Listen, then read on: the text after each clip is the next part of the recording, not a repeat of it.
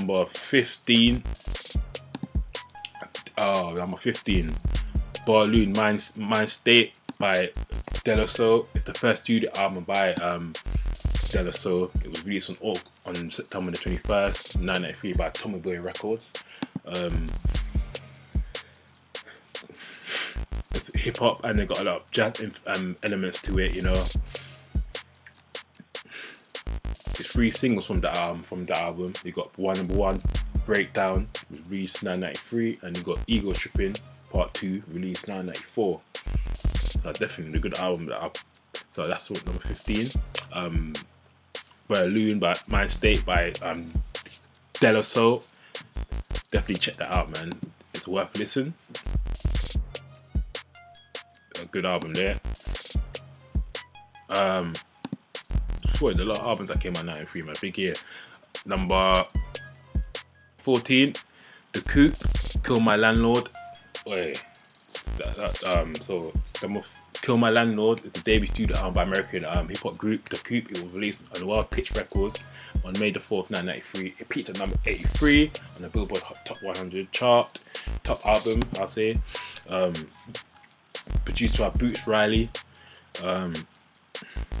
Did alright. This is very good. This 11 tracks altogether. Good album. I definitely put this up there. 14, Kill My Landlord. Definitely worth listening. Number 13, Never Again by Cam. Never Again by Cam. The debut album by West Coast hip hop artist Cam. It was executive produced by Cam and his cousin Ice Cube, and produced variety by West Coast Production, including DJ Pew, Rashad, and Chris Charity. It features guest vocals beside Ice Cube on What's Right. In addition, DJ Train, DJ Pew, and Brian G provide scratches on various tracks. Good album. Released February the 16th, 1993. The genre is West Coast hip hop, G-funk, political hip hop. Altogether, there's 12 tracks altogether, you know, and I definitely have a listen to this album. We got some one of my favourite songs in the album, Stereotype. Still Got Love for Hang 'em High, you know, and I definitely would recommend this album to have a listen. Number 13, Never Again by Cam. It's a debut studio album. Have a listen to that. Definitely good album. I would definitely recommend that. Number 12, it's on Dr. Drake, 187 Killer by Eazy-E. Yes, this is the second EP by rapper Eazy-E, released on 1993. As a response to Dr. Dre's Chronic, the EP was certified 2 times platinum in 1994 and by the Recording Institute of America. It is Eazy-E's most successful release, peaking at number 5 on the Billboard 200 and number 1 on the R&B and hip hop albums chart, while selling 1,010 600 copies in his first week. This is the last complete work made before he died in 1995. Released October the 19th, 1993. Good album, man.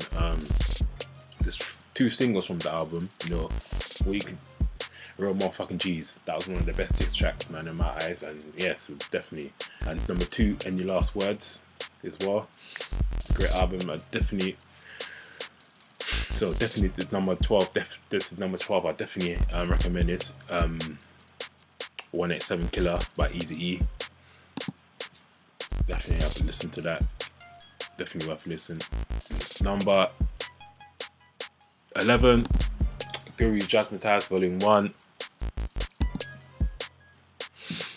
Guru Jazzmatazz Volume 1. This is the debut solo album by Guru. Released on the 18th of 1993 of May.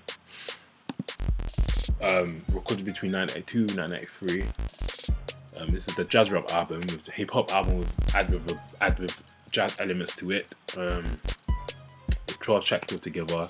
You have songs like When You're Near featuring India Devonport, You know, had vocals and Sam Law on the keyboards, and Transit Ride with Brandon Marcel. Also, yes, No Time to Play featuring Ronnie Jordan. You know, got some good tracks on there, and definitely I would consider listening to this album. It was a good album.